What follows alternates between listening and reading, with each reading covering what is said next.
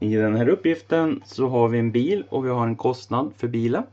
Den är 25 000 plus 20 kronor per mil.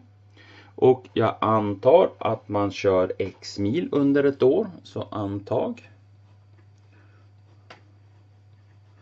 att bilen körs x mil per år.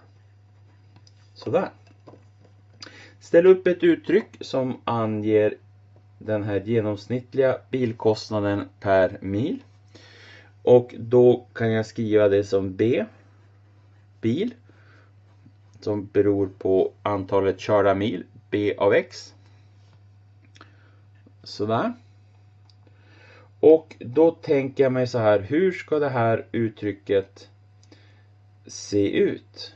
Ja, det här måste ju då vara totala kostnaden är ju då 25 000 plus 20 kronor per mil. Så 20 multiplicerat med x. Sådär. Sedan så ska jag dividera med antalet mil då. För det här var då totala kostnaden. Om jag tar totala kostnaden och dividerar med antal körda mil så får jag ju då den kostnad som jag får för att köra en mil. Så här har jag mitt uttryck.